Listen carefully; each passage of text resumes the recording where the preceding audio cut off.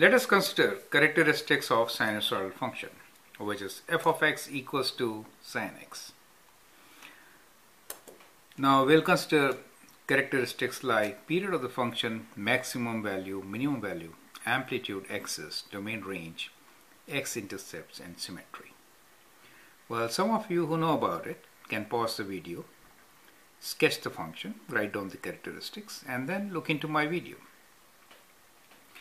Well, f of x equals to sine of x is a periodic function since it repeats after an interval and the time period for the sine function is either 360 degrees, so all these are in degrees, or in radians we can say 2 pi. So we can write period of the function is 360 degrees or 2 pi, right? So 2 pi is in radians. Maximum value of sine x is plus 1, minimum value is minus 1, correct? So that means that is the maximum for the function, which is plus 1, and the minimum is minus 1. Now when is it plus 1, when is it minus 1? Well, for sine of x, it is plus 1 for 90 degrees, right? And minus 1 for 270 degrees. And it is 0 for 0 and 180 degrees and 360 degrees. Okay, now how do you get these values? One way, of course, is that you can use the calculator, right? And then put it in degrees or in radians, get your answer. While in degrees I have written 90 degrees, 180 degrees, 270 and 360 degrees. If you have to write radians, you know, this will be 2 pi, half of 2 pi is pi, half of pi is pi by 2. And this is 3 pi by 2, correct? To get the answers.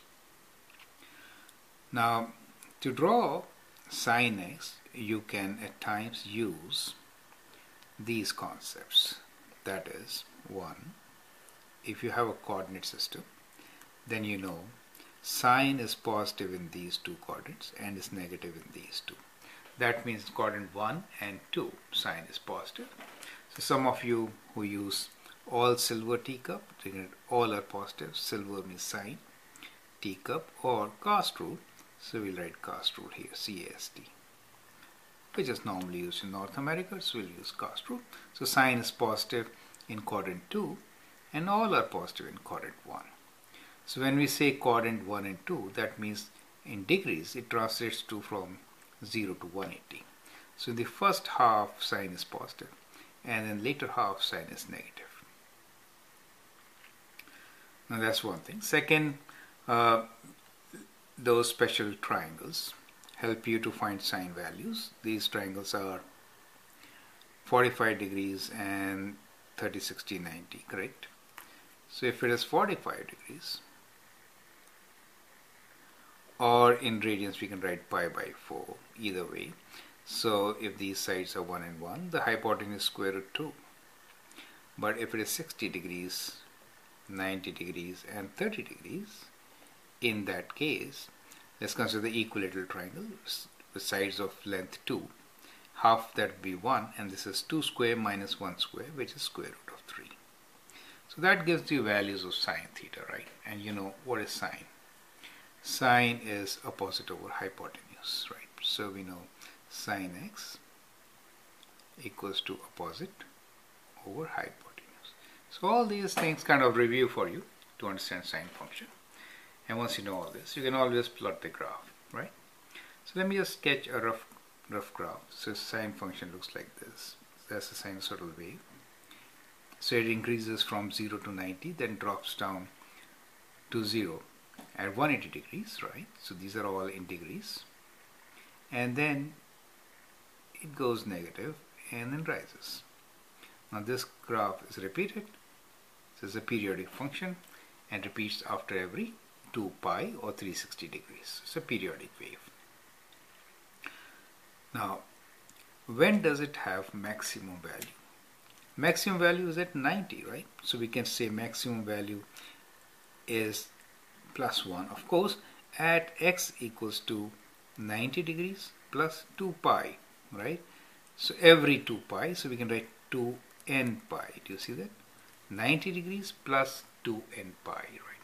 So repeating after every pi. So where n belongs to natural numbers.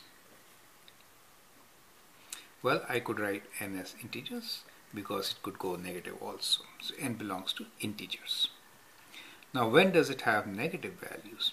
So negative values are at 270, right? So we can write x equals to 270 degrees plus it repeats after 2n pi, right? 2n pi. So where n belongs to integers, which you can write as I or as z, right? Both are integers.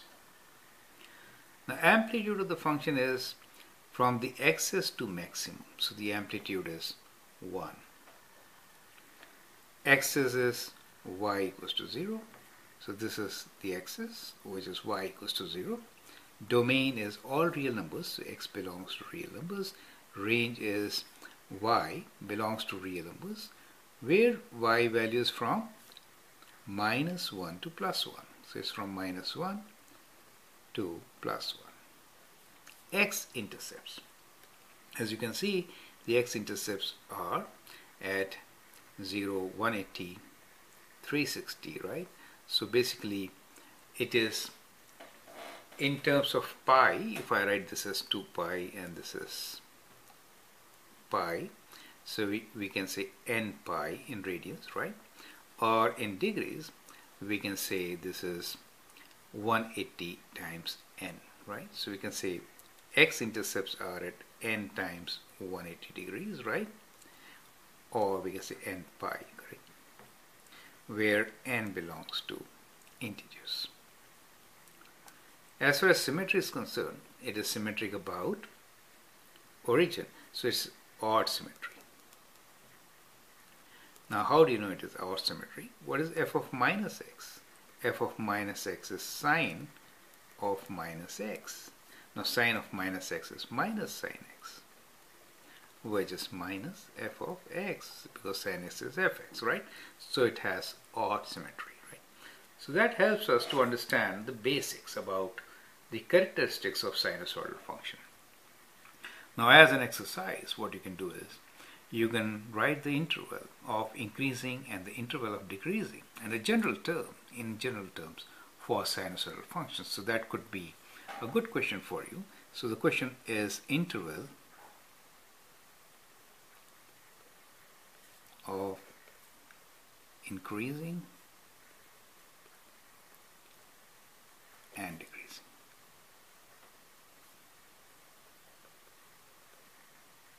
So as you know, from minimum to maximum it is increasing, and from maximum to minimum it is decreasing. So that becomes a question for you to answer. I hope that is interesting and useful for you. Thank you and all the best.